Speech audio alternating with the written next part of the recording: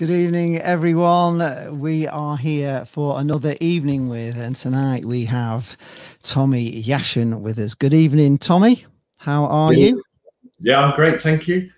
You're looking really well. I'm loving the shirt behind and the medal, everything. Fantastic. I just, before I start, I know Freddie Abrams is going to be in the chat, and I just want to say a big thank you to Freddie because Freddie's been arranging all this for us. So thank you very much, Freddie. We're going to thank you, Tommy, for being here and spending the evening with us. Yeah, thank you very much to Tommy, of course. Yeah, it's wonderful to have you with us. And we're going to be talking about Tommy's career with Blackpool, but we're going to start off a little bit before he came to Blackpool. Obviously, we had wonderful times at Blackpool. It was probably, as Blackpool fans, it was possibly the greatest period in Blackpool history, really, with the steady on. We did win the FA Cup. Yeah, we did win the FA Cup, but I mean in the recent history of things that we can remember, because we don't remember the FA Cup, obviously, but my dad did, bless him. Right, so our first question, I'm going to put it up on here, is when did you start playing football, and when were you first picked up by Aston Villa? How did it all come about? Right, well, initially my dad was apparently a decent footballer, which he continues to tell me locally. Obviously, so I used to go and watch him and, go and get playing with my uncles and, just basically play part of football. And then obviously going to school, you get involved in the district team, the school team and the district team. And then you end up going to play for the county where, people start noticing you. So I was quite fortunate at a quite early age. I got scouted quite by quite a few clubs. So when it came to when I was 14, 15, 16, I was trialing at Leicester, Chelsea. I went to Norwich, Coventry, and then Aston Villa. So we was playing in like the sort of games, and we was training, and I was going up to Bodymoor Heath, which was a stress on my family to get me there on a Thursday night, and then again on a Saturday, which I thank all my friends and my family and aunties, uncles, mum, dads, stepmom, stepdads, they all just used to pick in and take me, which, ferry you around. Yeah, and it's costly, and at the time you don't get paid for it, so it's a big ask for them, and, they did it for me because they wanted for me to achieve. And I remember my parents saying to me, Tom, what if you don't make it as a footballer? I went, I am actually going to be a footballer. And then my parents say, but if you don't, I said, that doesn't come into my equation. And luckily, fortunate for me, I had the decision to go for a few clubs after like trialing them all out and basically going for a few different trials. And then I sat down with my family and said, where do you think I should go from here? I was tempted to go to Leicester, Newcastle, and places like that. And I thought, living in Northamptonshire, I thought it was beneficial for me to go to Aston Villa, where I actually had some really good. I actually made my debut there, which I know I'd say it all the time because it's my little claim to fame, and I've got to get it in there that I made my debut for Aston Villa when John Terry made his debut for Chelsea. So that is. I know John's probably, and he's actually ironically at Aston Villa now, so it's quite ironic really, but I know he's doing a lot better than now, but that's where I am. That's how I started, to be honest. He's never played for Blackpool though, Tommy. No. That's one thing I've got. Yeah, you certainly have. So what age were you picked up by Aston Villa then? Did you go YTS then? Was it like a YTS at Aston Villa? Yeah, I sort of played youth team. So you basically do the youth training scheme where I left school obviously at 16, and I moved into a family in Sutton Coldfield. It was quite, and then I did my 2 years apprenticeship. It's quite, ironic that it's very, moving away from home at 16 is a big thing, but I think it makes you into a better person. And then you go through, I was explaining to one of my work colleagues today, and he was saying, what did you have to do? And we were sort of like, we had to be up. We used to get £40 a week, when I was a YTS, and that was what it was. And you got a bus pass and a train pass, and that was you, and you lived with the family. So they fed you and kept you. You had this £40 a week to, I don't know what I did with it, but, that's what I did. But, and we'd have to get from my digs on a bus, then get the train, and then get to the training ground. And I always remember our youth team manager was like really, really ruthless, and you had to be in and on the bus by 8:30. He had the radio, and when them beeps went, if you wasn't on the bus, wow, he'd just drive past you, and then you had to get a taxi for £40 to the training ground. And that's what it was. And then you get there and clean the boots, and then you get involved with, which has changed now, which I believe, which is sad. It makes you into, I don't know, character to be them. Do you know what I mean? Character building, really, isn't it? And you know, sets you on the right path. And and of course, you'd be determined at that time. You'd already said you're going to be a footballer. You were focused on it. I would imagine you were the type of lad that didn't go out partying all the time, and you're really focused on what you were doing. Maybe we'll talk about that later. Right. So in 2000 and 2001, you were a very early Steve McMahon signing. So how did all that come about, and when did you first hear of the interest, and was it an easy decision at the time? Obviously a big move for a young lad to come from the Midlands further away from home up to the Pleasure Beach and all the attractions of Blackpool. Can you tell us a little bit about how it all came about? Yeah, I remember my youth team coach, Kevin McDonald, Aston Villa. He said to me, look, we've got a bit of interest for you. I'd obviously made my debut at Villa, and I was I made a few subs. I didn't get on, but I was like sub for a few times and didn't really make the break, really, if I'm totally honest. I needed that little breakthrough, and it didn't happen. And ironically, it was Alan Wright, who used to play for Blackpool. Oh, wow, yeah. That was keeping me out at Villa. He was just so consistently good, and he never got injured. And obviously he did in one game, but then he didn't. And then going back to your question, it was the youth team manager used to play for Liverpool, Kevin McDonald, so he had a sort of connection with Steve McMahon, where he just said to me, look, I've got Blackpool coming to watch you tonight. They're really interested. They've watched you a few times. What do you think? And I went, Blackpool, do you know what I mean? It's like, wow. It was miles away from home. It was, and it was a big decision for me. And he said, look, they really want you. They're going to pay money for you. And for us as a club, it was for what they paid for me, I think it was about 50 grand, which basically would pay them back for what they put in for me, investment sort of thing. Do you know what I mean? So it was from that, and that's how it happened. He came to watch me and just said, look, they're coming to, if you want to, you can go and sign and play for them at the weekend. So this was on the Tuesday or Wednesday. And we played. He said, yeah, look. And I was just like, please just don't get injured. Please just don't get injured. Do you know what I mean? Because obviously I was quite injury prone as it goes. And I was praying that I didn't get injured. So that's how it came about. He just sort of said to me, are you interested? And I said, look, I need to make the next step in my career, because I could see it coming to a halt there, where I was playing more or less every reserve team game, which was great because you got to play against a lot of decent players in that. But from that, I just thought, I need to make the next step now and go into man's football as it was, instead of youth team and that sort of football. So it was And it was a great decision, wasn't it? It wasn't at first. We'll actually talk about that in a minute. The first season didn't quite go to plan. But just before we go to the next question, if anybody, I know we've got a few people watching now. If anybody's got any questions for Tommy that you want us to ask, just pop them in the comments, and we'll get round to those for you. Yeah, we have actually. We'll try and get to them. I mean, I can ask one now. Actually, just a very quick one, I suppose. Eugene McGeever was in early with her. Who was the joker in the squad when you were playing in your playing career? Well, unfortunately, it was me. I thought you were going to say that. Yeah, and I'm sure if you spoke to a few of the other lads, I used to play the joker, which I didn't really go down well at school, because I used to be the class clown at school, and then obviously carried that one into the dressing room. Okay. So yeah, that was, unfortunately, it was me. So what sort of things did you get up to? What's your prize prank?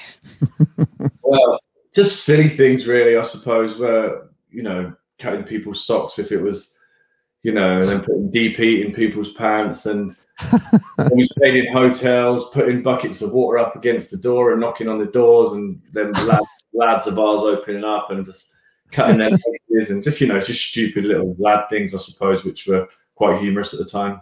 Straight out of the Beano. Exactly. I'm sure that was great for morale and everything else. I'm sure, you were very popular.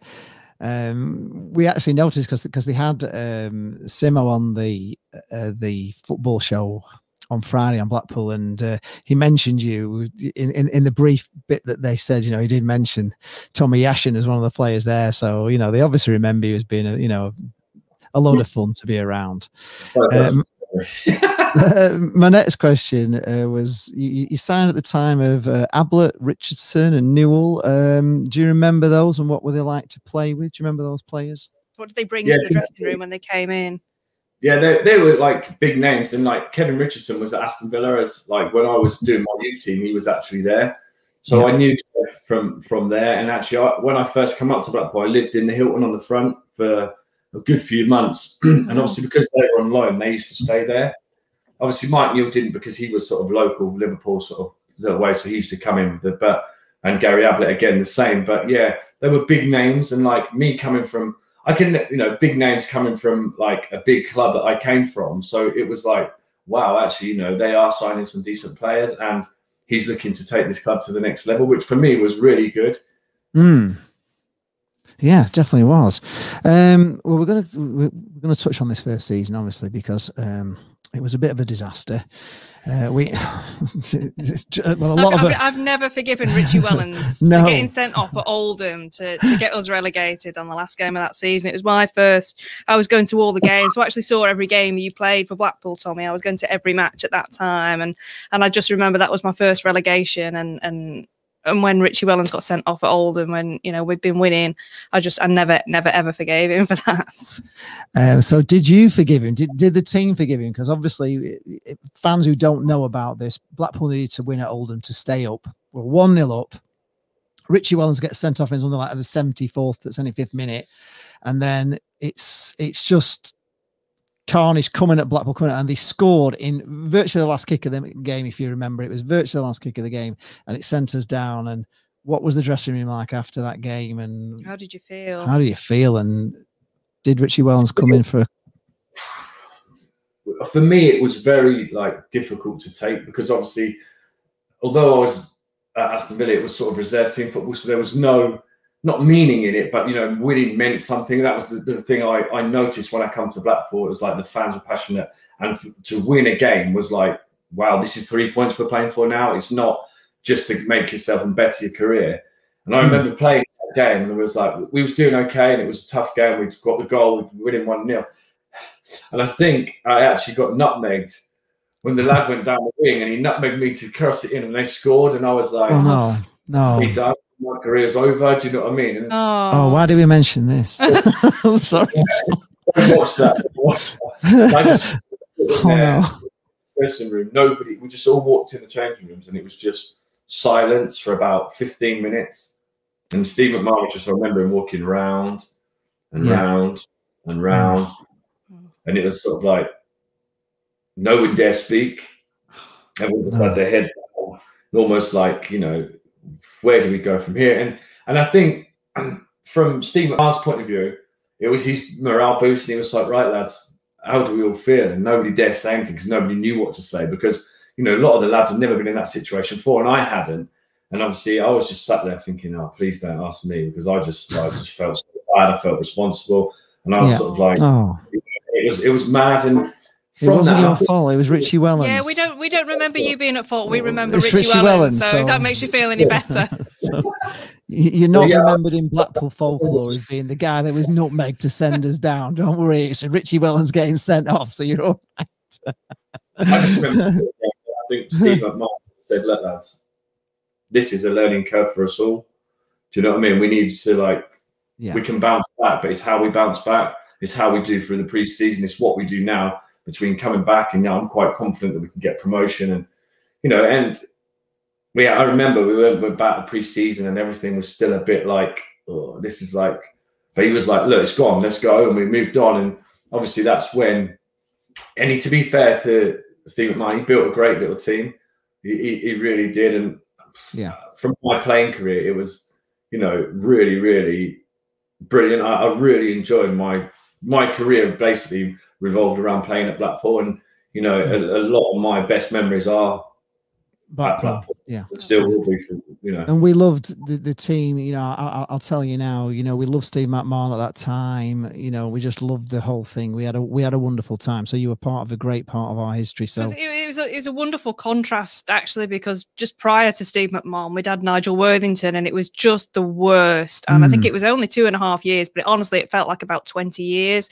It was like really, really bad. So that spell, you know, coming straight after Worthington, it was really special. Really was a special time for us.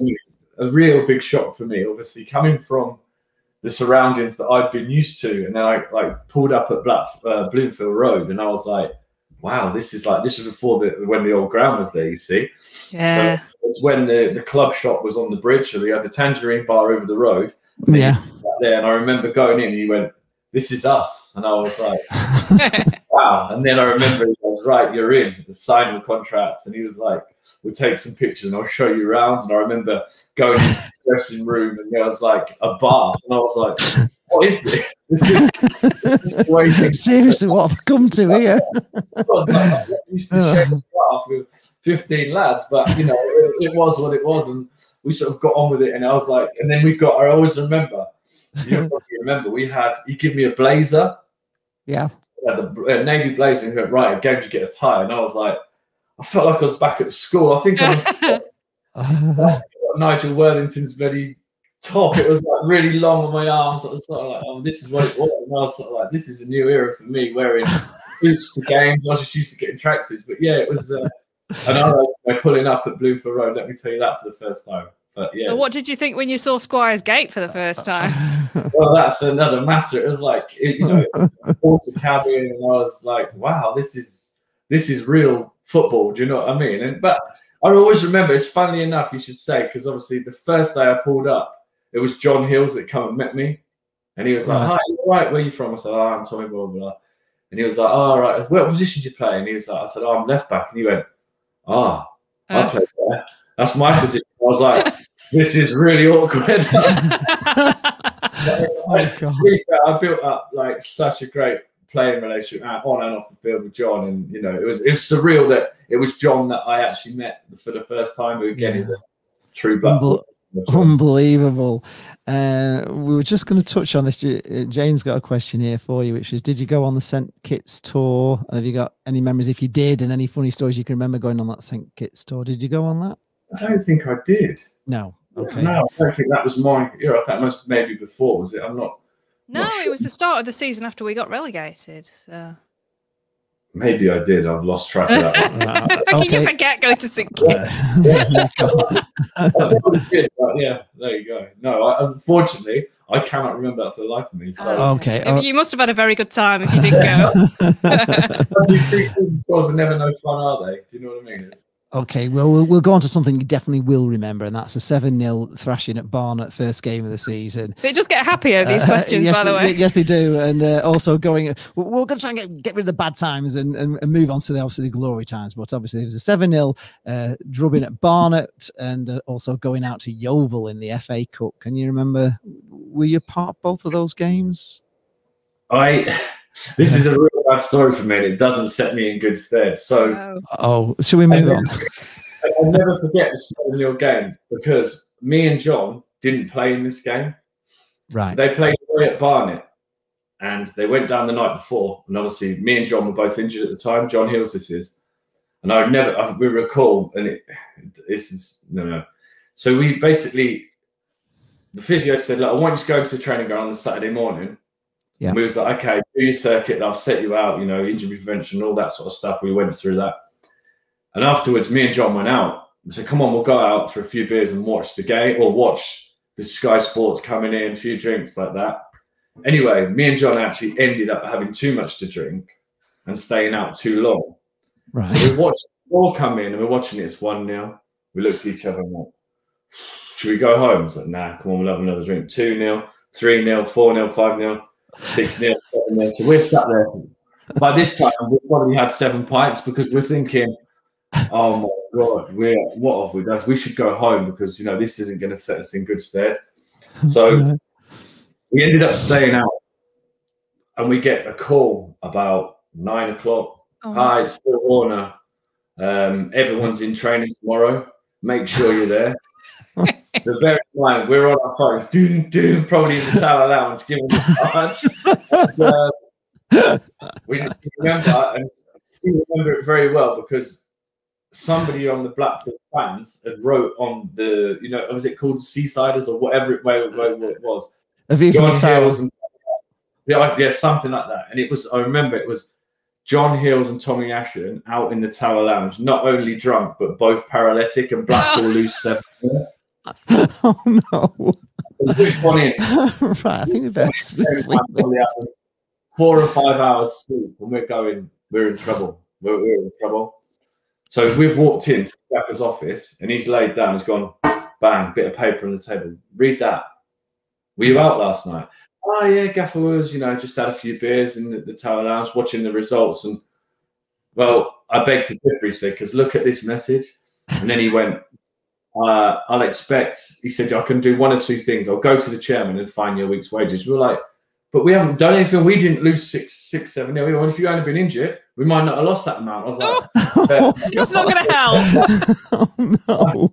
I find 250 quid and had to slap £250 on the manager's table on Monday morning, and we actually had to go running from, where the training ground is, to the Lytham Pier, both of us on the Sunday morning, both plodding along with hangovers, and lost a lot of money that game. So I do remember that game very well, and I do remember getting knocked out of the FA Cup. So it's got a couple of different memories for different reasons in that game. Right, okay. Let's just go to the viewers' comments, see if we can get something out of it. See if somebody's got a really good question for you, because we're killing you at the moment. Right, let's have a look. Let's get. We got some here.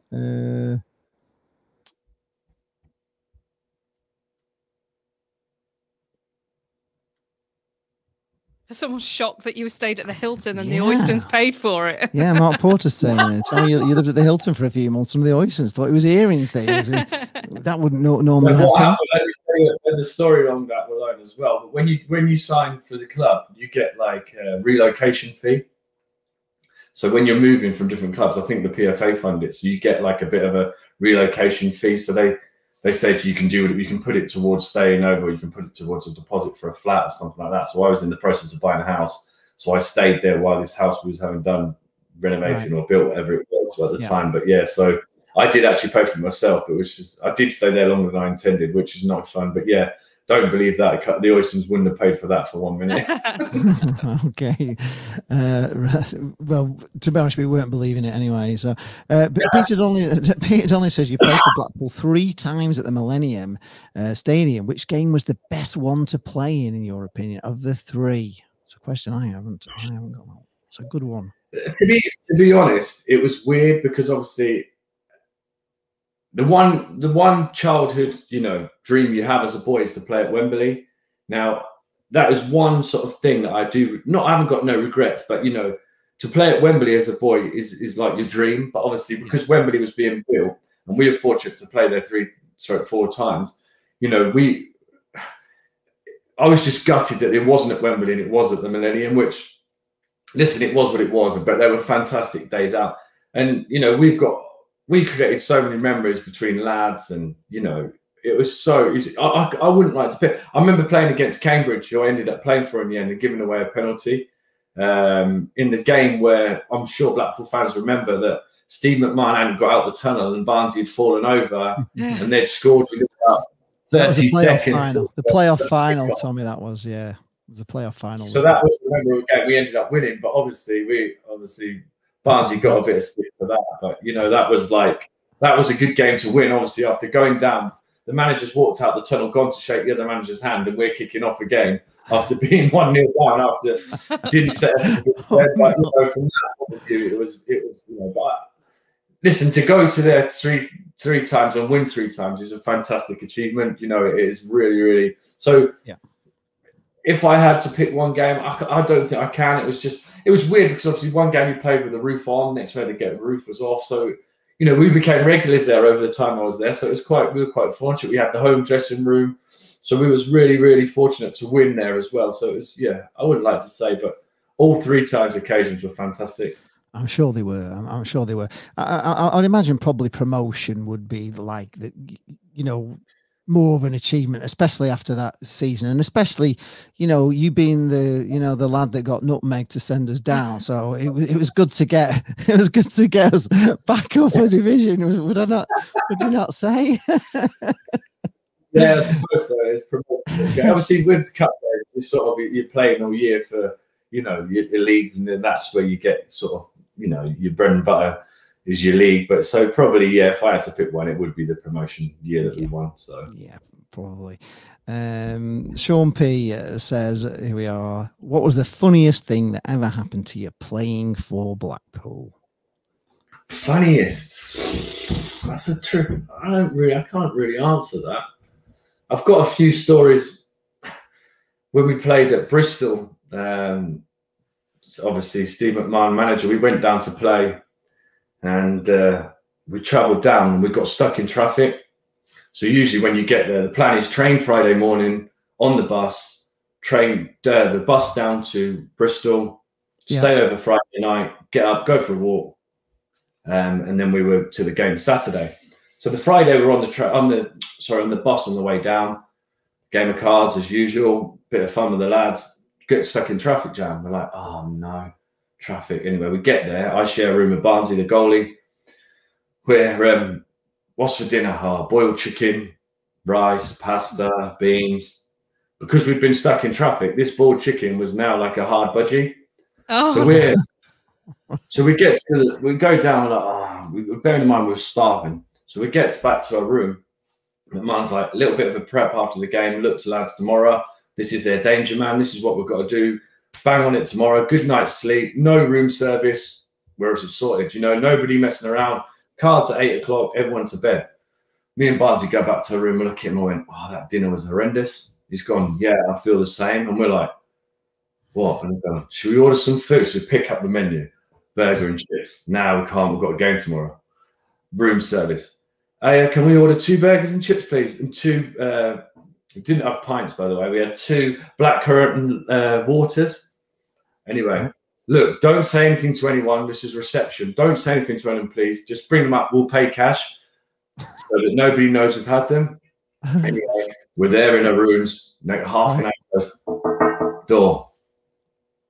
Room service. We've gone, you get it. No, I'm not getting it. No, you get it. No, I'm not getting it.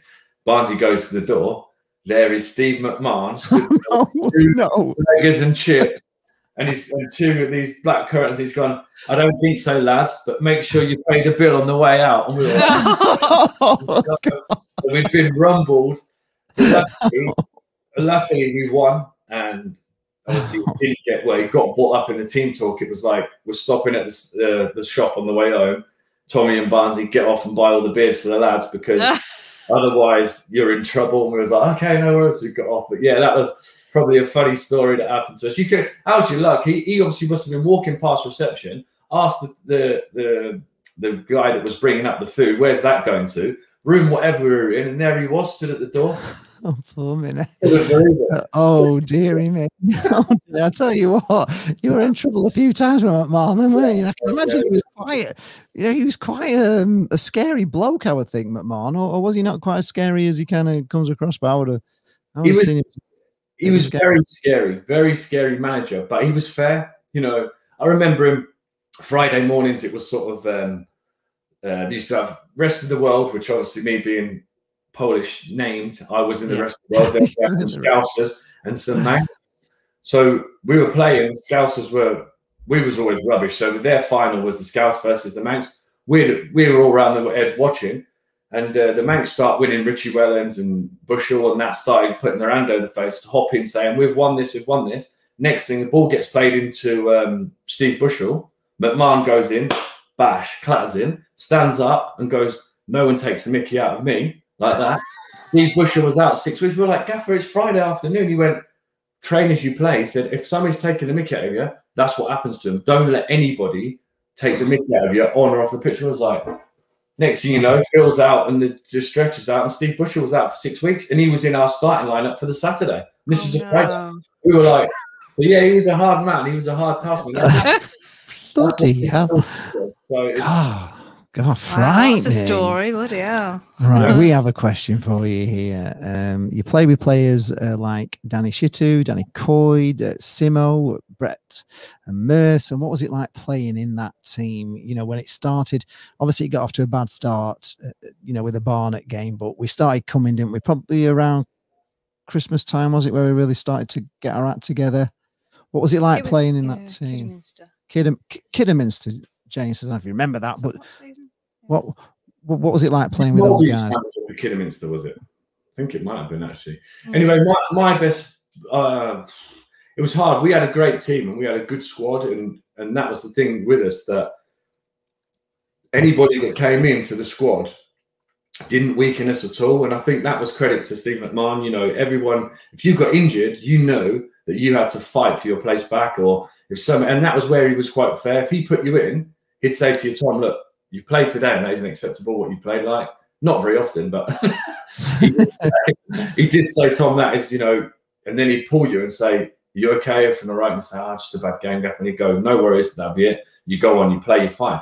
If you had 2 or 3 games, he would hoist you out and say, and he would tell you. But then again, he was fair with you. Do you know what I mean? You're playing well, you're playing, and that was it. And he kept a strong C. But like the likes of Danny Jaszczun, Danny Coyd, Simo, Brett, Merce, all of them players were really, really influential to us, and really good, solid players. You know, I couldn't, you know, the 2 strikers we had, even when Scott Taylor came, you know, they were real good, great strikers and knew where the goal was. Like Brett and Merce, there was no better pairing in the league, you know, and hence why, you know, John was a bit more of a Division 1-2 player, where he was big, strong, win the headers for Brett. And, you know, you probably look at him, Brett, out of everyone, has done better playing for Southampton and teams like that, you know, but fair play to him, because he worked his socks off day in, day out, game in, game out, and nobody, you know, would never ever take that opportunity away from him, because he deserved that, you know. And the likes of Richie Wellens went on to play for Leicester. What a great player. I know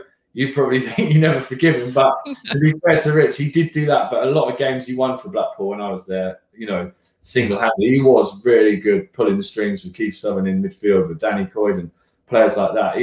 Rich was, you know, technically our best player, I feel, in that sort of era. He was, anytime he was in trouble, he'd say, just give it to me. And, you know, Rich was really good player, really, for us. What was Southern like in training? Because he was hard as nails, wasn't he? Blimey, he was terrifying. I always thought he was a really hard player. He took no prisoners at all. And was he like that in training, or? Yeah, he did. And he was, you know, from being a midfielder, that was Steve McMahon's sort of type of player. As for Richie with a bit more flair, he knew he had to have Richie in there, because you need a bit of bite. And, you know, although Richie wasn't scared of putting his foot in, but, you know, with Keith, he was solid. You know, he was Northern lad and Geordie, and he didn't stand no prisoners. You knew if you were going in for a challenge with him, if you don't go in properly, you're going to get hurt, because he tackled properly and fairly. You know, which can't happen these days. I think he'd be sent off more times than he would. Yes, he would. He was, yes, he did used to go in pretty hard. But, you know, Blackpool fans loved him for that, obviously, you know, for that passion. Right, we're going to go to happy days. We're going to cheer you up now. So we were away at Darlington for the last game of the season. I don't know if you remember, and we needed to win to get into the playoffs. I think, if I remember rightly, because I was there, we were also relying on a result coming through. The fans were on radios and stuff on that day. We won 3-1. Yeah, the result went our way, the other way, and we were in the playoffs. Can you remember what it was like in the dressing room after that day, getting yourself into the playoffs on the last game of the season? I bet that must have been something different. Yeah, that was, you know, fantastic. You know, and to get to that part of the season where you need to win, and you're relying on, although you want to get into the position where you're not relying on anyone else, we just thought, look, we've done our job now. What more can we do? Do you know what I mean? But if it didn't work, you sort of then start looking back of, oh, what if we'd have won here, Tuesday night away here? You know, if we'd have, you know, if I'd have blocked that cross, they wouldn't have scored. And, you know, you start, but like from that, the momentum was there. We were on a winning run. And, you know, to go into that game and win 3-1 and get to the playoffs we were like, wow, we've snuck in. So let's go to the next level now and, you know, and win this, you know, win the playoffs, which, you know, fortunately for us, it was good times, and it was what it was. But yeah, from the dressing room point of view, it was fantastic. The lads buzzing and jumping around. as per you could imagine. Matt Moore wasn't pacing round and round and round and round. He was, I suppose, he was over the moon, wasn't he? It was that one with his top and his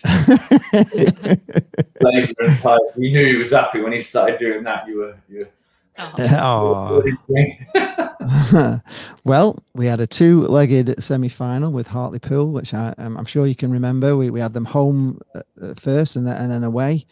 Do you remember that game? Is there anything particular you remember from those two games? I mean, it was very loud at Bloomfield Road, and if you remember, the Hartlepool manager blamed the Blackpool fans for putting his team off a bit because we were so loud, and we only had about 7,000 in, but there was, I don't know if you remember, it was deafening that night. Games like that, the crowds come out and you run out on the pitch, and from a football's point of view, you sort of switch off once you start. When you go out there and the fans are cheering names and like that, it's brilliant times, and you sort of get to the point where you switch off and you think, right, we've got to do a job now. We're here to win this football game. So although you're still conscious of people watching, it's sort of your mindset is you don't hear everything that's going on, but two tough games. Real tough, nitty gritty, down to the wire. Scoring Brett's. Everything sort of tactics go out the window there. It's sort of like you've got to win, and that's it's like Steve McMahon used to say to you, you've got to win this game. It doesn't matter if we play horrendously and sneak a goal in the last minute. It doesn't matter. Just defend properly, and we know we'll score goals. So we were sort of like, and that was the one thing we had. We had a decent defence. Barnsley in goal, although he was prone to the odd clanger every now and then. To be fair to him, he was solid, and we felt solid with him behind us. You can't fault him, and great team spirit. And I think, with the spirit we had, and McMahon installed that. That was one of his things. He'd be like, we'd go to places like Kirk and Prison and train with the inmates, and it'd be like Tuesday we'd do like something called the Dirty Dozen, and all the inmates would be with us, and we'd be like, this is just nuts. But then they'd help us all out, and just and the team spirit was there because of the sessions that he put on and the bonding sessions that we had. Everyone was prepared to go the extra mile for their mate, and not if you were having a bad time, we'd be like, look, I'm getting skinned a few times here. Drop down and help us, and it'd final. And that's the team spirit, and that's why we were successful, because of one, his management skills, and two, the the team morale that we had. But yeah, two absolute fantastic games. Yeah. Then we get to to the final. We've already touched on it already a little bit about, I was going to ask you about the disaster start. We did have one of these with Brett a few weeks ago, and he was saying that as a team, even though you went one down and you pulled one back, and then you went down again and you pulled another equaliser back at half time, that as a team, you just knew you were going to win. That's what he said to us. He said, the team just knew they were too good for Leyton Orient. And were you feeling that way? Do you have any memories of that yourself, thinking, it doesn't matter if they score, we're just going to score more? I touched on it basically there. We knew we'd score goals. The attacking force that we had, we always felt confident. If we could keep a clean sheet, and that was our thing to do, 9 times out of 10, we'd win a game, because Brett would pop up with a goal. Simo, Hilsey, all players like that, Richie, free kick or whatever, we knew we'd score goals. Big John would get one in at the back stick. So from our point of view, that's something really good to hand. You know what I mean? That we could say, look, we've got a goal behind, but we know we're going to get back into this. Just relax, do what we're doing, stick to the game plan, and we will win games. And we did. 9 times out of 10, you're going to have off days, and you're going to have somebody banging in a 30-yard. But he used to accept that to a certain degree. He'd still say you should have closed him down. But, we're like, Gaffer, put it in the top corner from 30 yards. What do you want us to do about it? And he'd say, well, get closer to him. That was that. You always had a comment. Like, if you was ever late for training, he'd be like, you've had 24 hours to get here. You're like, Gaffer, the M25 stuck bumper to bumper. You've had 24 hours to get here. Just put your money in the pot and away you go. So but going back to the memories, we did have a great team, and there's no denying that. Hence why we had success. Did your family go to watch you in the finals? Mum and dad there and everything, and family. Yeah. All my parents, my mum, dad, and stepmom, stepdad, all my aunties, uncles. And looking back, my sisters and their kids and my niece and nephews. So, my eldest daughter, Millie, she was born in Blackpool. So she's like, she came on the pitch with me. So from my point of view, you know, it was fantastic days out, and you know, you can't recreate their memories. You know, their memories that will last for me, especially. You know, my daughter's probably too young to appreciate that. Now I've got 4 girls. You know, but fortunately, my youngest daughter now. So I've got 4 girls. I've got Millie, Izzy, Poppy, and Mia. And you know, the age ranges. Mia's 1, Poppy's 4, Izzy's 12, 13, and Millie's 20 this year. So 21. Not a massive. But like, unfortunately, from my point of view, I would have loved them all to share my memories, but obviously I've not got that now. But yeah, I just felt like, from my point of view, my family coming to watch me at Millennium was not payback, because I just like wanted them to be proud of what they'd helped me do, they'd helped me achieve. Sure, yeah, they'd all been part of it. And each one of them, like my aunties and uncles and friends of the family that, you know, took me to the Aston Villa on Tuesday night, Wednesday night, my uncles, my family taking me to Wolverhampton on a Sunday morning when they've got families of their own. You know, I just felt all them coming to watch me was, look, thanks for everything you've done to me. I'm just not repaying you, but just trying to, you know, it was more like a thank you from me, if that makes sense. Yeah, it does. Totally makes sense completely, because, you know, it is a lot of commitment. My son's with FC Fard Academy, and there's, you know, there is a lot of, you know, you've got to run them around and all that sort of stuff. And, you know, it just makes them feel proud. You know what I mean? They're like proud. You know what, we've helped him achieve that. And yeah, you know, and sometimes it's nice just to have their, you know, their memories to look back on. You know? Yeah. I'm sure they loved it as well. I'm sure they were very, very, very proud of you. Right, we're going to take you on another pre-season tour. I wonder if you remember this one, or if you went on it. We don't know. The next season, you went on a pre-season tour of Scotland. You took in Ayr, Partick, and Clyde. Are there any stories in that? Do you remember it? Do you remember it, or is that another one you didn't go on? No, pre-seasons are just not my thing. You know. Tours are great at the end of the season when you've won and you go for a few days away with the lads. Pre-season tours are very, very, you know, you're up at so-and-so, you're drinking this amount of water, you've got training. So pre-season tours, I was like, oh, it's just going to be so intense. But yeah, I know as a player, you have to do them. And if my theory was, if you missed pre-season, you struggled for the rest of the season, because you never get the full intensity of training as hard as what you do with your teammates, as where if you miss it and you're on your own training, it's very, very difficult to get that to catch up, fitness back up to where you should be, because if you miss a chunk of it. So pre-season, yes, I do remember that one, funnily enough, but I've got no stories to tell her, because it's just basically train, eat, train, sleep, train, eat, train, sleep, play a game. Do you know what I mean? And that's as regimental as it could be. I don't think it's not a holiday, is what you're saying, basically. It's serious, and so okay. See, it's completely the opposite for me as a fan. I mean, I love pre-season tours, because I've got that hope and that excitement, and you get to see the new players, and you think, oh God, you know, he could be the next best thing, and you just love the players more pre-season than maybe when you watch them and you realise, oh, actually, you know, we're not going up this year. But you've got all that hope and excitement at the start of the season. I love about pre-season. And everyone's more friendlier, aren't they? Do you know what I mean? You go away and you're playing against them, and everyone's talking to you, as where when it's a league game, you're not interested in their fans, and everyone's interested. No, it's very friendly. It is really good. But yeah, when we are drinking and not training, so I guess it's a different slang for us, isn't it? It's a different, but yeah, we you know, the last season we went to Barrow pre-season, and they had a game with AFC Fylde, and it was wonderful times. We did videos on it, and we met Ian Everett as well, which maybe somebody may ask you about him, because he was the manager at Barrow at the time. We interviewed him after the game. What was he like as a player? Because he was a. Did you play with him? Did you play with Everett? I did. He might have come in after you. Yeah. I'll tell you who was there. When Martin Bullock. Do you remember Martin Bullock? I remember Martin because for the fact he played right wing and I played back. And when we had a training game, I just used to think, please, Martin, don't knock it past, because he was like a little whippet, wasn't he? So we had team shape. I'd be like, look, Martin, I know you're going to be able to beat me, because I know it's never the quickest, and I don't want to boot him, because Steve McMahon just said to me one day, why don't you just tackle him? I went, Gaffer, I don't want to tackle him, because I need him for our game on Saturday. But yeah, Bully was really, really, really good. Although he was 2'3", he was something, you know. And he was. He was. Mine was a really nice lad, really nice lad. Just kept himself to himself. Didn't do nothing silly. Just bang, take on players, crosses in, goals. Do you know what I mean? So Martin was, real top lad and a great player.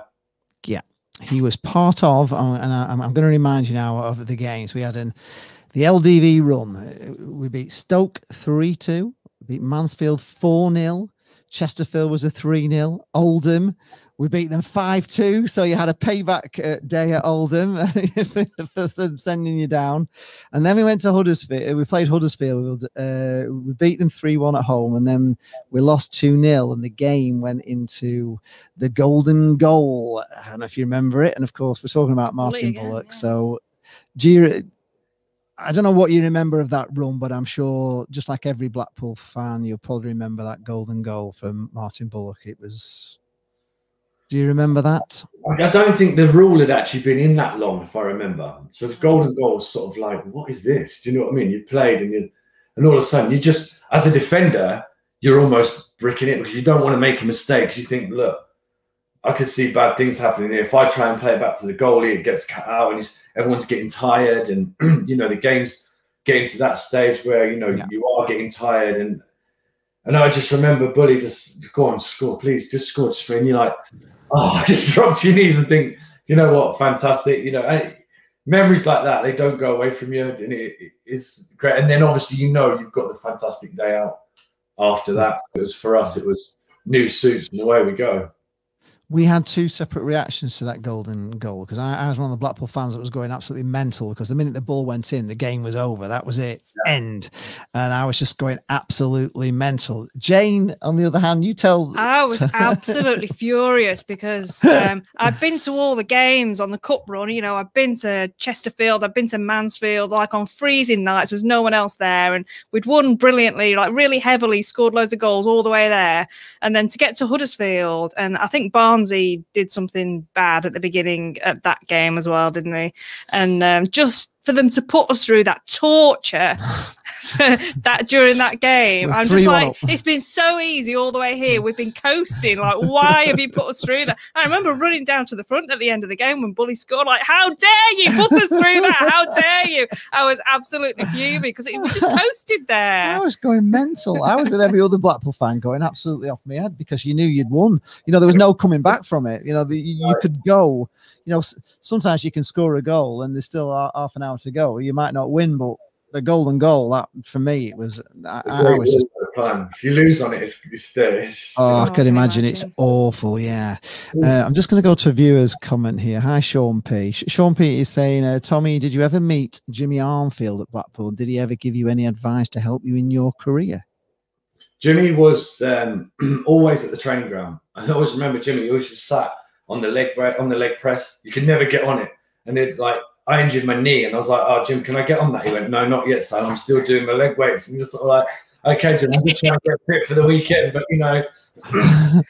great guy. And he was always positive in what he said to you. He'd always finish. And although he would say something to you that maybe not negative, but like, look, I think you could have closed him down.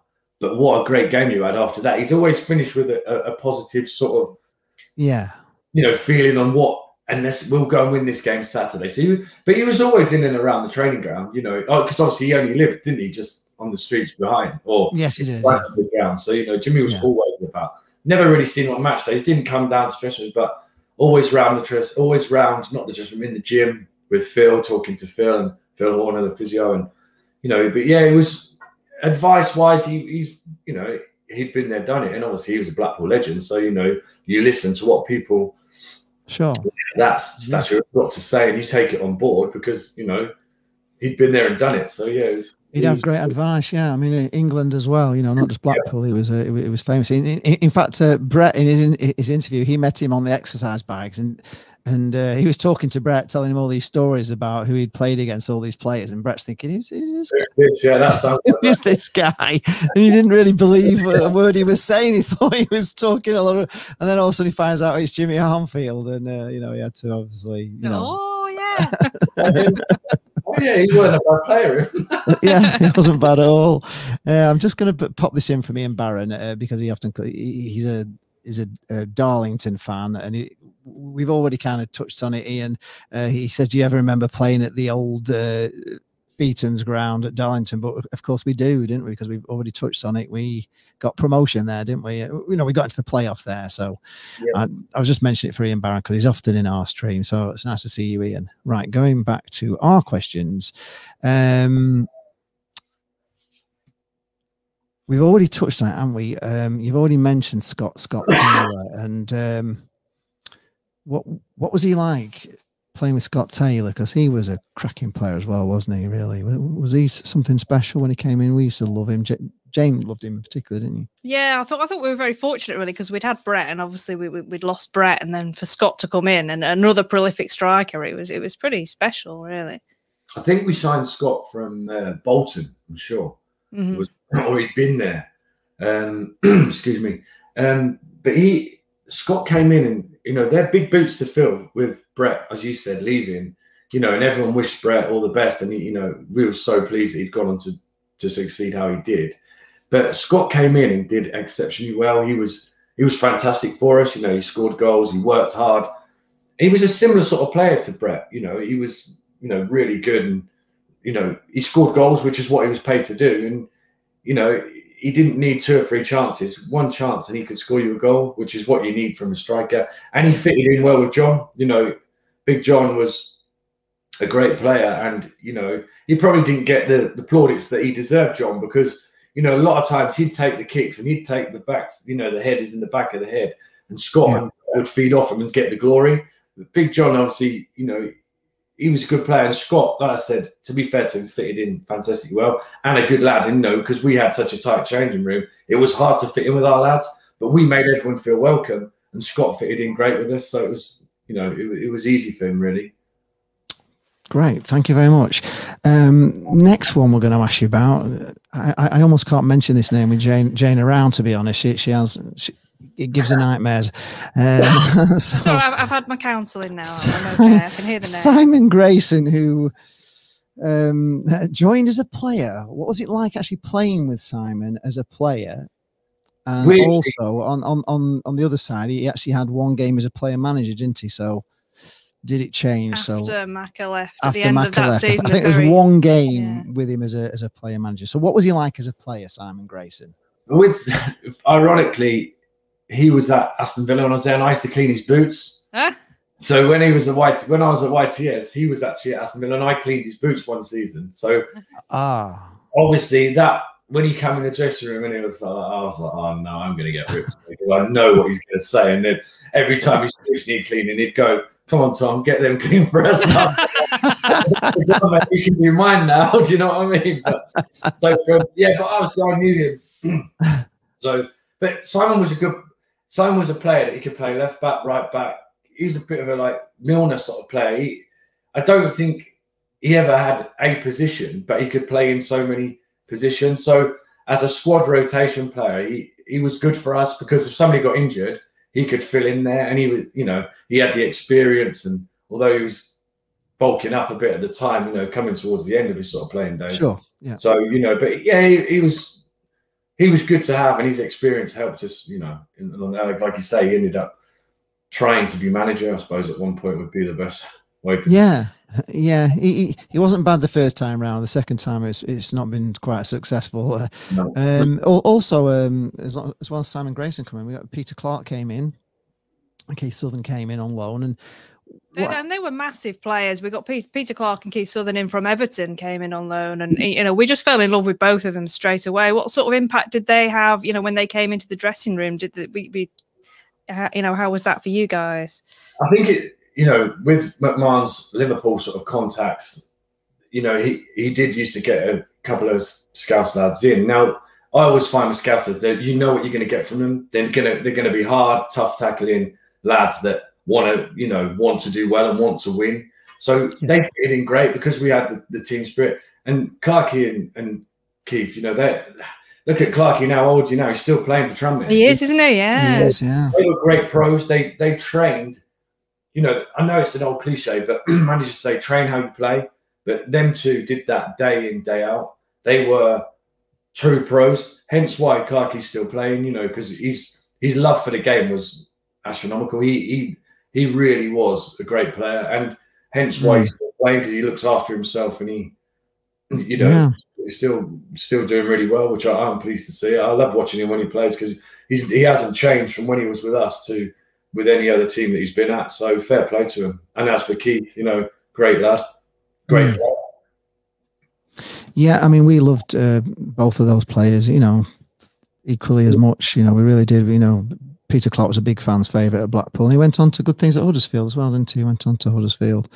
Fans' point of view, anyone that worked hard was a favourite. You know, they could see you may have the worst game ever, but if they could see you running around still trying to do stuff, then I think that's what any sort of fan. You know what I mean? If you can run around and show that you're willing to, you know, put your neck on the line, put your head in where it hurts, you know, and that's what Blackpool fans want, you know, and that will never change, I don't think, over the years.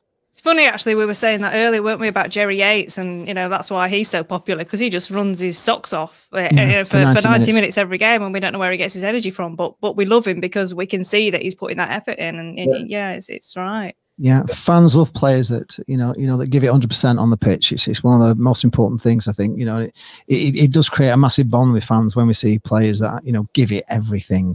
Yeah, definitely. The new stands opened, and we got like much bigger crowds. What was that like for you at the time as a team? Because, you know, we'd had the old Bloomfield Road, you know, we talked about the dressing, you know, the baths and all the rest of and then we move, you know, we build this half a stadium, obviously. Was it a big lift to the team there? A lot more fans in, you know, we could get almost 10,000 in, and it was just... And better dressing rooms as well. Better dressing rooms, I would imagine, yes. It was ironic, because like when we used to play, the sort of, where you run out the tunnel, the old Bloomfield Road, and then to the right of that, I remember it used to feel like it was uphill and you were running, and it was always waterlogged down that side. So I was dreading second half, running up the hill into the water slope. But it was like, because the pitch moved across, didn't it? When the new stadium. Yes, they moved the pitch, yeah. They moved it across, and it was like, wow, this is, you know, like a new stadium to us. It was sort of like, it didn't feel like Bloomfield Road, because the fans weren't leaning over, standing up and shouting. All of a sudden, from my point of view, I'd play in front of them first half, and there was no fans the second half. Do you know what I mean? Because that's the way it worked. Yeah, the way it was, yeah. So we're still doing the other side. But yeah, you know, to play in front of big crowds, you know, as a player is what you want to do. So when you go to away games and the stadium's packed, it gives you a lift. You know, it puts you under that little bit of pressure to not embarrass yourself, really, to play to your best ability and show other people what you can do, show other managers what you can do. And, you know, maybe like Brett did, and try and progress. Although I dropped down to get back up again, which I didn't actually do. But, you know, playing in front of big crowds is what everyone strives to do. And we, you know, at Blackpool, you know, when the new stadium opened, it was fantastic, because it created like a better atmosphere, and it was, you know, it was brilliant. You know, it was fantastic to play in front of the crowds. And we did used to get good crowds at home. So it was, and a lot of the away supporters used to come because they could have the weekend away. So a lot of the away fans used to bring a lot of fans, because it was like their weekend away. Oh, wicked, we're playing Blackpool, we'll stay over for the night. So, you know, we used to get good away crowds, which made better for, you know, a better atmosphere in the ground. Yeah, sure. Also, in season 3 of 04, Neil Dans and Jonathan Douglas came in. On Blackburn. Do you remember them? What impact did they have on the team? Jonathan, I think, didn't he played for Leeds, didn't he? Went on to play for Leeds. And Neil still plays for, I think it's Jamaica. He's had a couple of games, hasn't he? I think, or I can't remember. He does still play, yeah. He's still playing now. You know, they were great players. You know, any player that comes from a top pro club, you know that they're going to be technically good. You know, it's just them adjusting to playing in men's football to playing, you know, like I played in probably more reserve games than I did first team games, obviously at Aston Villa. But it was, when you come to like play at Blackpool, it was, you're playing for something. It means something to people. They're paying their money to watch you, and it, you know, that's what you have to get into your head. Look, hang on a minute, this bloke's been at work all week, and he's paying out of his pocket to bring his children and family to watch you play. Now you've got to achieve, you've got to produce for them to, oh, wicked, I've had a wicked week, a brilliant week at work, and I'm going to watch Blackpool and they've won, and you know, and that's bringing in players like Jonathan Douglas, Neil Downs, you know that they're going to be good players. And again, they fitted in so easily with us because we had good footballers around them. So they were pleased coming in. We wasn't a long ball team by any count. So, you know, anyone that come to us, they knew that we played football. So them coming from the background they did, they fitted in perfect. Fantastic. So were there any particular players that you played with either at Villa or Blackpool that really inspired you and that you really learned from? Who are your sort of, you know, obviously coming from a good pedigree background, you know, when you've got the likes of Gareth Southgate there and Ekiog, and even like when I did my, you know, going back to like early stages when I was in the before the youth team and the schoolboy sort of stuff, when you had legends like Paul McGrath there, and you're watching these people day in, day out, and you're like, it's surreal that you're there, you know, looking back on it, you think, I used to train with people like Dwight York and Ekiog and Southgate and people like Mark Draper, and you think, that's actually a decent achievement for somebody, you know, as a boy. Yeah, for sure. Oops, I think we've just lost him there, have we? Is he frozen? Tommy, no, I don't know. You've just frozen. So you're back. You're back. Yeah, sorry, I'm here. Yeah, can you hear me? Yes, you just froze for a moment. I don't know why, but anyway, you're back. It's fine. Yeah, but like playing in front of those, so you know, I came from a decent sort of pedigree, and you just think to yourself, you know, wow, and you look back on your career and you think, actually, I've not done too bad. You know, I've not set the world alight. I'm not by any means, you know, living the dream as such. But you know, I had some brilliant times, and I've done a decent sort of career in what most lads dream about. So you know, I think of myself in that respect. You know, so yeah. Yeah, I mean, you know, you'll always be fondly remembered at Blackpool. You know, you're a big, you know, a favourite with the fans for a magic time. You know, well, the time I followed Blackpool, you know, those years, that 2000, 2004 will always stay in my memory. We're going to try this. Let's go. We've got another one on the Isle of Man. Did you go on the Isle of Man tour? Was it? Do you remember that one? Should we'll just move on from there? These are little Jane's questions about the tours. I'll tell you what you will remember. Here we go. You're going to remember this. The heat at QPR, and we played in a black kit. Do you remember? We played in a black kit. It was one of the hottest days ever, and we lost, didn't we? And why? Does anybody know why Blackpool chose to play this black kit? Because that was not our away kit. Is always the opposite way around. So we'd be tangerine and white, and then with white shirts and tangerine shorts. So how much weight did you lose in that game? I wish I could do it now, but yeah. I remember first game this season. It is either like scorching or it's, you know, peeing down the rain. And I remember it's ironic because a couple of my dad's friends were QPR fans, and my nephew's a QPR fan. And I remember the ball going out of play, and we're getting absolutely stuffed. It is scorching hot. I'm absolutely sweating, and nothing was going right. Everything we did, we just, you know, it just was a bad day all round. And I remember going to take a throw in, and I looked up, and it was my dad's friend stood there absolutely laughing their head off me. And I was like, this isn't fun, you know what I mean? But again, at QPR, you know, you think of Blackpool at the time, we were sort of excelling ourselves. Really, we're like, wow, we're playing at QPR, you know, being the Premiership at the time, beforehand, and it's, you know, it's great memories. But I just remember that game just for the heat. It was just probably the worst. And I always was superstitious. I always wore a long sleeve shirt. So again, I had long sleeves, which is what.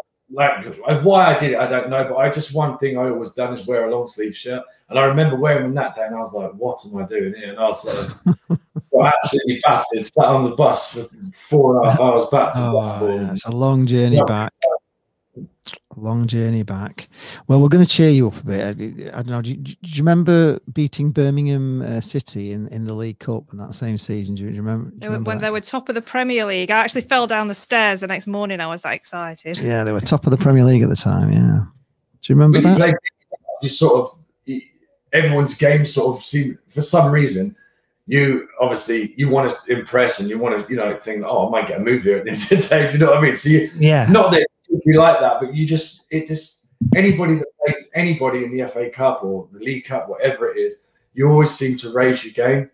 Yeah. And I remember that game really well. And beating a team like that is, you know, it's it's credit to ourselves and the credit the way that the manager puts the team out. And, you know, fair play to the lads. You know, you go out and beat a team like that, then yeah. They brought a lot with them as well, didn't they? Because I think that was one of the first times we actually sold out the Gene Kelly stand on the left side, didn't we, against Birmingham? You know, the Singing in the Rain stand, and you know, there was a lot. You know, the temporary goal stand that we had down that side. It took about 1,800, I think, at the time, but they filled it out, and it was. I remember it was a cracking atmosphere. I'm sure it was just a wonder game. I suppose it wouldn't have been a bad move for you, would it? Back to Birmingham, being near Aston Villa, or would you not gone to Birmingham if they'd have picked you up? Would that have been? Sometimes loyalty goes out the window, don't it? Right. That's that. Yeah, I wouldn't have gone back, to be fair. No, we're going to remind you now of the LDV, the next LDV run. You beat Tranmere 3-1. You beat Donny 1-0, Stockport 1-0, Halifax Town was a 3-2. We then had the Wendy's, Sheffield Wednesday. We beat them 1-0. Then we must have won 2-0 away altogether. And we played the final against Southend. 2-0. Have you got any memories of those games? Can you remember anything other than the final? That's that shirt behind me, that game. It was 21st of March 2004. Yes. That was when that was. So yeah, I remember we was on the way down to Cardiff again and something happened on the bus. And one of the lads said, "Oh, it's so hot in here, so hot in here." And then, I know it's not football related, but one of the lads opened, the vents on the bus. Yes. So we drove down and it blew off down the motorway. So we were on the bus and everyone's like, "Oh, it's freezing now, it's freezing now." And we were like, "Oh, we're going to Cardiff." Everyone was buzzing, blah, blah, blah. And we've got all this wind blowing through driving down the motorway. But, and then you get to the game and you do and every time we went to Millennium, we just knew that we were going to win this. It was just, yeah. We just knew that, well, obviously, you never know, but we were like buzzing that much that we had. I don't know if the roof was on that game. I can't even remember, but it was sort of like it was just wicked days out. You're sitting there, the national anthem comes on, you see all the Tangerine Army all up in the crowd, and again, your family's all there watching. It's just proud moments, really. You can't buy memories like that. No matter what you do in your life, it's one of your boyhood years, memories to play in a cup final. Okay, it's not the FA Cup final or something like that, but in the standard that we were playing with, it was still good to play in front. And there was a lot of fans there, a lot of fans there. And you're driving through the streets, and they're all in the pubs, and you and shouting. It gives you goosebumps, before you even get to the game. I've actually got goosebumps now thinking about it. Yeah, I was just wondering what the feeling is like when that final whistle goes, and then when when you get up on the podium and they give you the trophy and the champagne's going everywhere. I bet it's just kind of surreal. Is it really almost surreal? It's memory. You don't realize. You're creating your memories, and that you take them with you for the rest of your life, and it's something to be proud of and something that you've achieved, and as a team, and you gain mates from it, and I still speak to a lot of lads from Facebook and Instagram and things like that. The lads are still, we'll have to meet up again, we'll all have to come up to a game, and it never happens, but obviously the good sort of times, you think, I played in a charity game. Richie Wellens was there, Jamie Milligan, Brett, Barnsley couldn't make it, but it's just good to see lads. Good to see lads that and good to see lads that are still succeeding. Like Richie's, had a little go at managing, and unfortunately been sacked this week. But yes, he has, yeah. But it's good to see lads doing well for themselves and still in the game. I'm sure it is. I'll let you ask this one, Jane, because it's one for you. I'll put it down there. You like to? Oh yeah, Brad Jones. He was like my favourite keeper before Chris Maxwell came, and I remember he always used to terrify us because he just come herring out for things. But I really liked him for some reason. Just how did you feel as a defender playing in front of Brad Jones? I was quite little because I was best mates with Barnsley, so I was like sad that he'd come in and sort of try to take his position. So not that it makes any difference, but Brad was just a bit erratic to start with, wasn't he? He settled down. He used to do things, and you're like, all right, Brad, just let me head it. Do you know what I mean? I'm in a better position, just relax. But he did do well. But I said I was Team Barnes, unfortunately. But Team Barnes. That says it all, Jane. I'm sorry to say. Oh, okay. Sorry, favourite. just going to briefly touch on. Oh no, we don't want to briefly touch on this because this is amazing. Oh, okay, yes. This is the big story. This is when Steve McMahon obviously famously resigned in the January and then had to backtrack. What happened there, and how was that for you as a player, knowing that your manager wanted to quit? And then kind of came back in the room, didn't he? There was a knock on the door, and he had to walk back in and say, "I'm changed my mind." Do you remember? Yeah, my contract was up. So I'd been in contact and quite a lot of contact with him because he was just sort of basically saying, look, you've been here 4 or 5 years. What's your thoughts? And I was like, what do you mean? He went, I'm off. He said, I'm not trying to influence you on your decision. He's like, what do you want to do? And I was like, what are you doing? Where are you going? Do you want to take me with me? You signed me. Do you know what I mean? What's the crack? And he was sort of like, I'm not seeing eye to eye with the chairman. He's making changes and trying to run the team. And I was like, oh, okay. I said, I don't want to get involved in that. I was here to play. And it became quite political. Do you know what I mean? It was sort of, I don't want to be here. He's forcing me to be here. And I just sort of like, well, I don't know. It was weird. It wasn't nice. Do you know what I mean? Because we'd had so many great years and it was coming to an end, which is sad. Do you know what I mean? Yeah, it is. Like, you spend a lot of time with these guys. You're traveling away with them every other weekend. You're with them more or less 4 or 5 days a week. You build up a little family with them. Do you know what I mean? It's not, when I left, I was sort of like, oh God, where do you go now? But luckily, he said to me, look, I'm not going to sign. And I just thought, do you know what? Maybe it's served its course here. Do you know what I mean? I went back to play for my hometown, Northampton. But, it was sad. And he went and he came back and he had no decision. He was like, I don't want to be here. I told the chairman that, but I'll do a job because I'm paid to do it. And it was sort of a bit like, oh, do you know what I mean? What do you say to that? So it was difficult because obviously we'd had some good times and but I think he knew that without a budget that he wanted, it was all going to go by the wayside, so to speak. Yeah. Sad times, really. So did he change then after he'd resigned in the January but wasn't allowed to go, sort of personally? I wouldn't say he changed because he's a professional man, do you know what I mean? But you could tell it's sort of not, for the want of a better word, not the stuffing out of him. I feel because he wanted to go again, he wanted to build again, he probably wanted to rebuild the team. And if somebody's going to stop you doing that to the best of your ability, then I feel that, he was, what's the word? Deflated, I suppose, for the want of a better word. And he was still like, when we went out, he would never go out and say, oh, that's just, don't bother today because I'm leaving or whatever. You can't. Yeah, he still carried on being professional. He carried on being professional, but it was difficult for him. Even things like we used to have food after training. So it was his sort of way, look, we train, we eat together, then everyone goes home because he thought like it'd be that little bit of bonding time. And then the chairman stopped with things like that. He stopped to traveling away and staying in a hotel. And it was sort of like, but to get the best out of everyone, you've got to do them little things. People might say, well, why don't you travel 5 hours on a journey to so-and-so and be able to play to the best ability? Because you can't. Because yourself, if you do a drive for 2 or 3 hours a day, you're tired. Yeah. Do you know what I mean? Yeah, and that was what he was up against. And him being him coming from the background that he did, he wanted to do things right and he couldn't. And fair play to him, he just sort of said, enough's enough, I'm off. So you went as well? I went as well, yeah. So yeah. You went on, actually, I had a little look at your career. You played 32 games for Northampton. You played 17 for Rochdale. 26 on loan and a permanent move to Cambridge United. How did the career go then for you, Tommy? Because I think there was an injury as well. Slow, that was. It was sort of it was a shame. Quite quick. I remember I signed for Northampton and had a real good year. And he said to me, look, your contract's safe. Sign it when you get back from your holiday. And then when I come back, Colin Calderwood said to me, Tom, I've blown my budget. I've got no budget. I'm like, look, we're 4 days away from coming back to training. My fault, really, because I should have gone in and signed it. But I was just sort of like, oh, it's in the bag. Don't worry about it.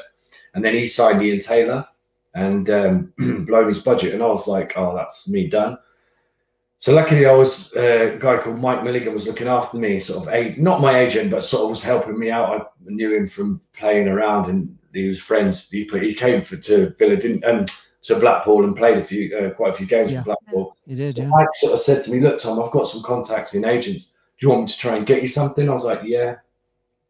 He got me a 2-year deal at Rochdale on decent dough, to be fair, but it was, I'd played at home, so I'd been back home and moved back to Northampton. Then I'm not moving again, do you know what I mean? My children had just started school, and I was like, I'm not in a position to resell up, remove and do all that again. I said, you know what, enough's enough. And in the end, I sort of said to him, look, this isn't working for me. I was traveling from Northampton to Rochdale 3 hours, training for an hour, training 3 hours back, driving 3 hours back. And I was like, I'm just living in my car. Do you know, it's just, this isn't fun. This is not what I want. I said to the manager at Rochdale, I said, look, I really appreciate you giving me what you've given me, but I'm not prepared to do that. And he was like, well, you can train with the kids, and tried to be funny about it. And in the end, he sort of come to a mutual agreement. I could go on loan to Cambridge, which is near me.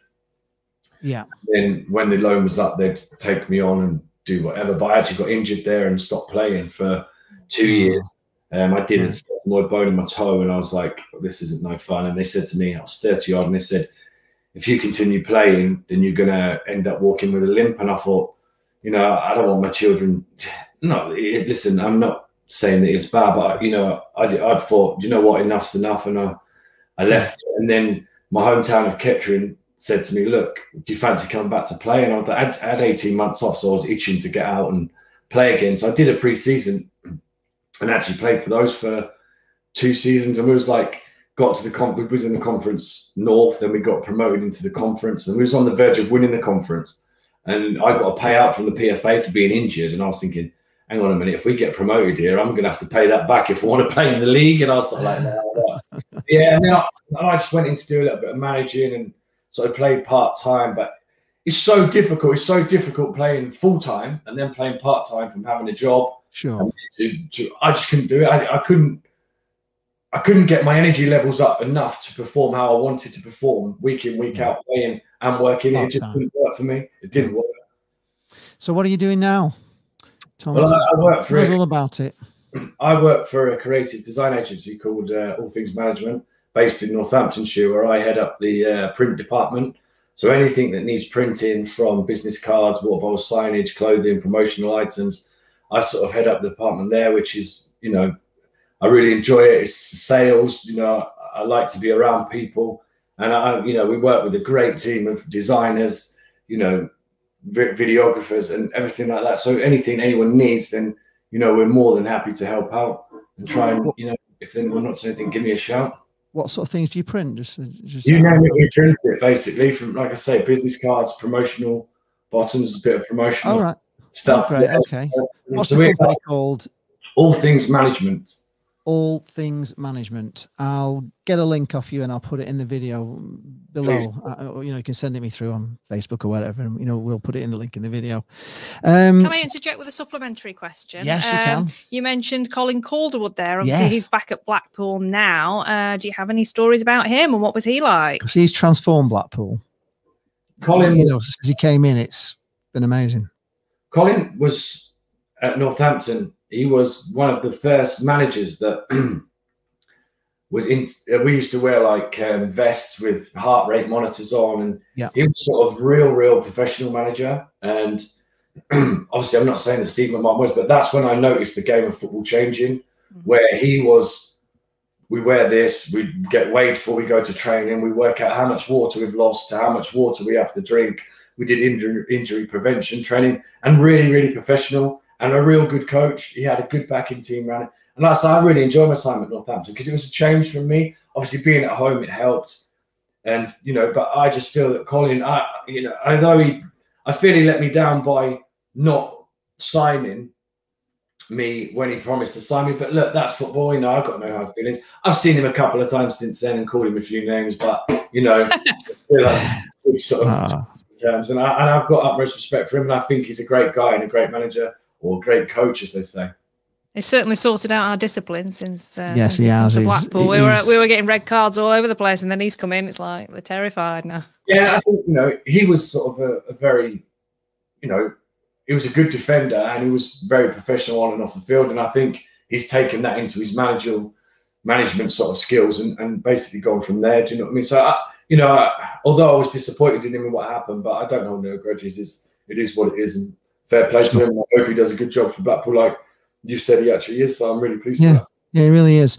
Right, I'm just going to go to a few last questions. I'll go through the viewers' comments because there's a few here. Forever Football, Peterborough United FC says, which Premier League club do you like the most? And I think somebody above asked the question, did you have a favourite team as a boy? Who did you follow at the time? So I suppose we can ask those two questions together at the same time. Yeah, obviously being at Villa, as I do, I look out for, I usually have a cheeky bet on a Saturday, Villa, Blackpool, Northampton, Rochdale and Cambridge, and sort of see my old clubs. But my dad was a Man United fan, so I know that probably goes out to a lot of people that don't like it. But, I do sort of tend to sway to Man United, although am I that bothered? No, not really. But I just sort of jump on the bandwagon and wind people up about it, really. Just, but yeah, it's probably, if I followed one club, I'd say United. Apart from my other clubs that I played for, I do. You keep an eye on your former clubs. A lot of players do that, don't they? Frederick Abraham, Freddie, said, was there anyone who inspired you in football, Tommy? Was there any players that actually inspired you to be a footballer? As I said, going back to Aston Villa when I've done my YTS days, I used to love the commitment and what's the word? Just the commitment that players like Hugo Egiog, Sir Gareth Southgate, people like that, their work ethic to train and play was, you look at people like that and you say, do you know what? That's why they've done so well. That's why Gareth Southgate is England manager now, because he finished at 12 o'clock, but he didn't finish at 12 o'clock. He'd have his lunch. He wouldn't go home. He'd go and work on his left foot or his, his pass, his head in. And, you look at people like that. And I was in the youth team. He used to come out and train with us. He'd be saying, what are you doing this afternoon? Or we're doing this. I'll come out with you. And that's why he now is England manager. That's why his dedication and commitment to the game is second to none. Yeah, well, they always said that about Beckham, didn't they? With his free kicks, he would be, he'd stay for hours after taking free kick after, and putting it in that top bin every time, wouldn't he? And that's why, he took that wonder free kick, got us in qualified us on the in that game. Yeah, it's that commitment, isn't it? It's that going that the players do well, and the ones that train and work, unless you're exceptional and which is not many of them about. People just listen, whatever you do, the more you practice, the better you get at it. And and fair play to those guys. And looking back, maybe if I would have been as committed to those, and although you take that back and you look, that's why they stay in the game, and that's why they do what they do, because of their dedication that they put into it. So fair play to those guys. Absolutely. Chloe Rebecca says, what was the biggest, well, we'll probably know the answer to this anyway, won't we? What was the biggest crowd you've ever played in front of? Well, I would imagine probably the Millennium Stadium, would it? Or have you played in front of bigger? Oh, at Villa you played a bigger game. When I made my debut at Stamford Bridge, which I have to get in, it was sat up there. So I always say it's in front of 40,000. So this is one of my work colleagues who's, I always swear them up. Oh, well, they say, you're nervous. I said, what do you mean nervous? I played in front of 40,000. So that's sort of my sort of claim to fame. Oh, absolutely. That's one to have in the back pocket for any argument, isn't it? Alice Croft says, what a legend. Ben Thomas says, great insight. What a top bloke. Ben Thomas has said... Brian Thompson. Brian Thompson says, talking of shirts, did you have a favourite Blackpool shirt? Looking at the 2004 ones, I'm afraid mine would probably be the Nightmare black one. I did have the black one myself. Oh, did you have a favourite shirt? Talking about it today when I went round to my parents to see them pick up one of my shirts. And the black one was a great kit to play. And it felt, I don't know why, it was sort of, because when I first went there, every shirt was an extra large and you put it on, but sort of then they sort of made them a little bit to fit you, and you sort of, I don't know whether it was that sort of thing, but I really did like the black kit. I know it was just different, I suppose, from playing white tangerine colours, which is great, but it was just the continuity of playing in that black, and it was sort of like, actually this kit's quite cool, and you could get some coloured boots to match it, and it was just something different. And everybody looks good in black, don't we? We all look good in black. That's one of the good things about black. It's just not good to play in on a 140-degree day or whatever at QPR. Sean P says, great stream. What a top bloke Tommy is. Hope he can come back to Bluefield Road when we get our allowed back in. He would get a great reception from us Pill fans. Yeah, you would. So many have said when we've been promoting the stream tonight that, oh, you know, Tommy was my favourite player. So you're certainly very popular. Yeah. It's good to hear. Like I said, I've got admiration for the Blackpool fans. They always supported me, and I was always, you know, I'm not a local lad, so I know it's quite difficult, but great times, and that, you know, I really appreciate that. It really means a lot to me, that. Well, you're most welcome back, and I'm sure John Cross would get in touch with you. I suppose you know Crossy, don't you? Who's in charge of the former players and everything, so he would have you back, and you know, you looked after for a game. You could do the halftime draw and everything. I think it'd be fantastic, you know, to see you back. Brian Reid, is that the Brian Reid? Oh, Brian Reid. It could be Brian. It could be actually Brian Reid, couldn't it? Was the highlight? What was the? Oh, sorry. Was the highlight of your time at Blackpool your regular visits to Brannigan? So it could well be Brian Reid then, couldn't it? Honestly, big guy. What a legend he is. He'll be to a big Rangers fan, so he'll be like, yeah. Listen, I've got great times. Blackpool, Brannigan's, Waterfront. You know, Yates is on the front, the Tower Lounge. We've been to them all, so I can't, you know, deny the times we had as lads. And probably a bit too well known with the bouncers at Blackpool at times, but you know, we had some real good nights. What a town, what a place to live in. It was, you know, it was fantastic. You know, yeah, and Brannigan's was good. We used to have a few nights of boogie. We went Tuesday night, tracksuits on, and it was a great venue. It was a great venue. I was out at that time as well. Peter Donnelly says, does that bet come in often, referring to your bet? And everybody, do us bet on them, though. Is it worth doing, or do you bet against him? Well, the run Aston Villa was on for a little while. Now Cambridge are doing well. Then Blackpool started doing well. I don't think I've ever had it up, but yeah, I don't really bet that often. But when I do, I try to put the teams on. But no. I wouldn't advise people to put money on it. This one cheeky pal says, somebody called Steve Darby says Puerto Banú in 2004. Does that mean anything, or is that just a strange? We don't know. Does that mean nothing about that? No.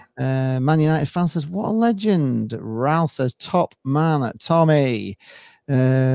Brian Reid again. Oh, Brian Reid. Boy's coming in with him now. Who do you prefer, Jamie Burns or Steve McMahon Jr.? Oh, there's got to be stories here then. Come on. Listen, they were youth team players, and we used to just sort of, I used to obviously being a bit of a joker. We always just take the mickey out of him. You're only here because of your dad. And then there's like Jamie.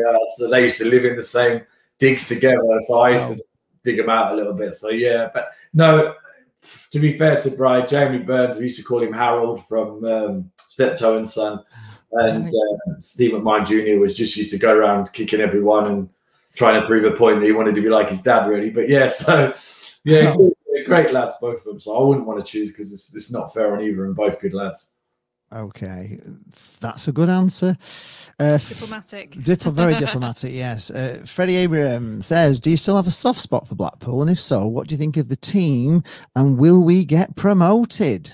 We're just going into the playoffs. I like to say, if they get to Wembley or wherever it'll be at, obviously it will be at Wembley, I'd love to go down and, watch them. Yeah, like I said, my football career is based around Blackpool. The best times I had were there. So, yeah, I do have a soft spot for them and always will do for the memories they created for me and my family. So, yeah, I do, yeah. And I really hope they do get promoted. I really, they've got a decent team. They're on a good run and they're heading the right way. So, yeah, best of luck to the team for the rest of the season. You're a legend. You're already a legend. You're becoming more of a legend as the conversation goes on. Eugene McGeever says, what was your favourite ever film back in the day? Have you got a favourite film? Just getting to the... You know what? Never. I'll tell you what it was. Annie. Do you remember Annie? I still love that film. Should we call this now? We was expecting James Bond or something, or some Terminator or something. Annie. I can't believe I just said that. I think we'll edit this bit out, guys. What particularly was it about Annie that you liked? No, I just like singing musicals and West. The sun will come out tomorrow. Bet your bottom dollar that tomorrow. What do you think, Ray Cram says, what do you think of Neil Critchley as a manager? Do you think that was a great appointment for Blackpool? It's been a bit of a mixed bag, but I think even Blackpool fans who are not too sure are starting to really turn to him now as he's proving his worth as a great coach. Had you heard of him, being the Liverpool? Not really. No.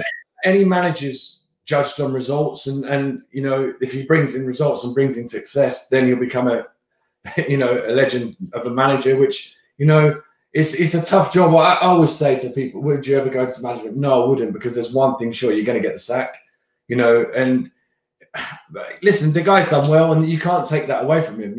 He's doing well, and let's hope he goes on to be a great manager and get promoted and move up the leagues as we hope we can. I'm aware we've had you quite a long time, so I'm really going to kind of call this a day soon. I don't know if this is if you know this. Steve Darby says he actually lived with Tommy playing head tennis in the living room with Liam and Clarkey. Is that a story, or is that do you know Steve Darby? Steve Darby, the name doesn't ring a bell, but obviously I do remember. I lived in Roseacre in Blackpool, and we had a fairly big lounge there, and I do remember playing tennis in the front room. So probably somewhere along the line there is a true story in there. So yeah. Right. Okay. Right. Well, I think that's all we've got for you, Tommy. We're out of questions. It's been absolutely marvelous. It's been a wonderful night, and I can't thank you enough for coming on this show. And you will be fondly remembered, by Blackpool fans. Trust me, if you do come back, for a game, and you come in, hospitality, and we've got a new supporters bar called the Armfield Club now, which is just across the road from Blackpool, and they're going to have the former players are going to be based in there, and we're going to be doing shows in there and everything. So obviously, if you do come up to Blackpool, we'll meet you, and we're going to do a show after the games as well there with former players and stuff. So it'd be great to meet up with you sometime. We'd love it. It's been an absolute pleasure. Thank you very much for your time and your stories. I really enjoyed it. It brings back good memories, and like I said to you, I will treasure them for the rest of my life. But thank you guys, and I really do appreciate it. Oh, thank you for helping us, making those wonderful memories for us as well. It really means a lot to us. Yeah. Honestly, we can't thank you enough. I'm going to go to an outro, and you can stay behind if you want. We'll just have a little chat with you after. But to everybody who's watched it, thank you very much for watching. I hope you've really enjoyed it. And if you're watching this on the rerun as well, give the video a like, when you watch it, and obviously show your love for Tommy in the comments on the video, because it'll be up forever after this. It'll still be there for people to watch for weeks and weeks and months and years to come. So thank you very much, Tommy Jaszczun. You are a Blackpool star. Thank you very much. Thanks, guys. Thank you. Bye.